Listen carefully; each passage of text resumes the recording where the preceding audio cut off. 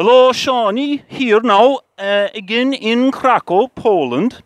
And I'm standing here with Andrej, who has very kindly said that he'd say a few words. His girlfriend, Anna, is standing over there, and but she doesn't want to appear on screen, so that's fine, no problem at all. We have the reflection of St. Florian's Church here in the background. But it was too bright to show it on the video, so because we were blacked out, you couldn't see us at all. Now, Andrej, you can understand my accent well, can you? Pretty well, yeah. Surprisingly pretty well. Yes. I'm from Kerry, as I explained. But yeah, I'm people are well able to understand me now.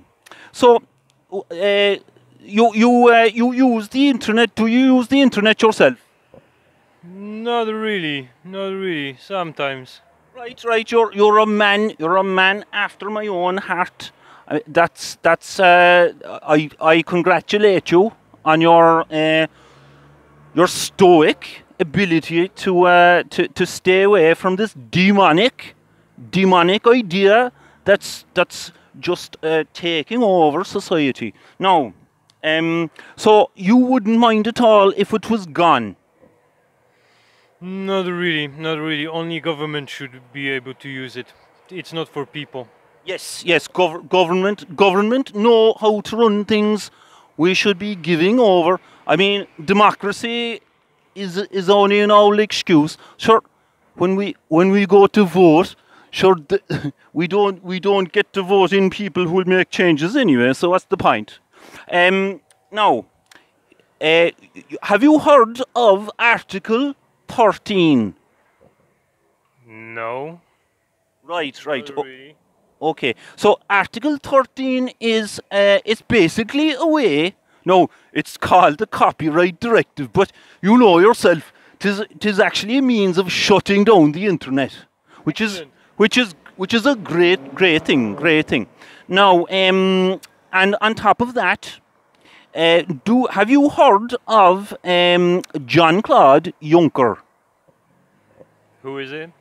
Right, Jean-Claude Juncker now hails from Luxembourg. And he is the president of the European Commission. Ah. Yes, and one of the interesting facts about Jean-Claude Juncker is that he likes a drink, a lot of drink, and he appears in public. You can check it out on that YouTube thing. He appears in public, falling around like some sort of rag doll. In people holding him up, trying to not look too embarrassed, and you should check it out because it is quite entertaining. He also assaults politicians on camera, slapping them across the face, and... Hold on, but you said that he's a politician also, or not? No, he's not really a politician because he's not voted in. He governs our lives from a distance, but nobody voted him in. It is kind of like another system you might have heard of that they used to have in Poland here, which is the old communism. Tis very like that, which is a great system. The great President Boris Yeltsin was also drunk on TV. Yes, he was. And so was Polish President Kwasniewski. And I'm not familiar with him. Was he? What was he? Was he a communist? Or was he a socialist? Or you don't? Okay, fair enough. Now, the thing is, what's my next question now? I'm trying to remember. I've lost my train of thought. Oh yes, the last thing, and I promise not to keep you any longer. Guy Verhofstadt. Have you ever heard of Guy Verhofstadt? What is it? Is it a person? Is it a town? Is it a he? So it's a person. Good. Guy Verhofstadt he's a man from Belgium. He was the Prime Minister of Belgium, I believe, for some time, and he's a politician who stands up a lot in the European Parliament, giving out about things like Brexit, and but he also tells people, he's a great man to tell people what to do.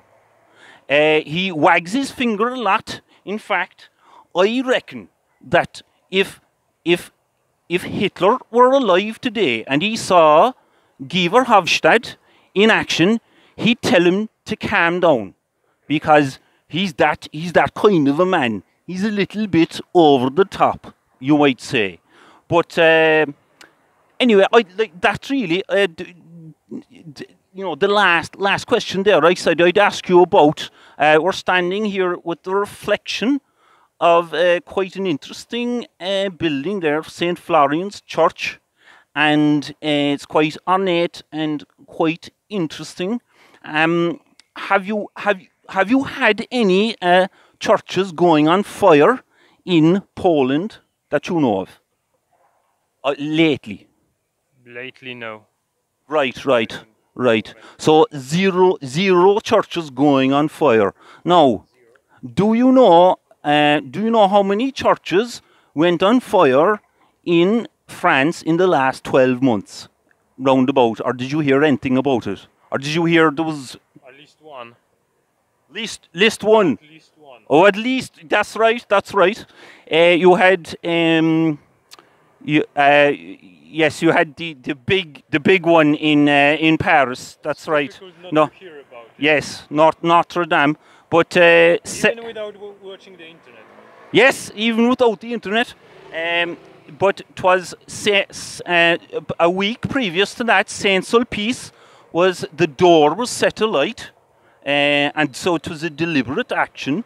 So the door was set alight in Saint Sulpice, which is a big church in Paris too, a week beforehand. But there's no news of that. Now, so there have been 876 burnings of churches in France, just France alone, in the last 12 months. So that's just an interesting fact. I thought I'd tell you, just in relation to the old free speech thing. No. Free speech is overrated. We don't need that. Free speech, no internet, no porn, no nothing, no news. No. But listen. Thank you very much for your time, and I hope you will visit bantheinternet.org. We're doing a revamp of the website now. Explain that whole thing. The idea is that it will be the last website left on the internet before the internet is finally shut down. I think the only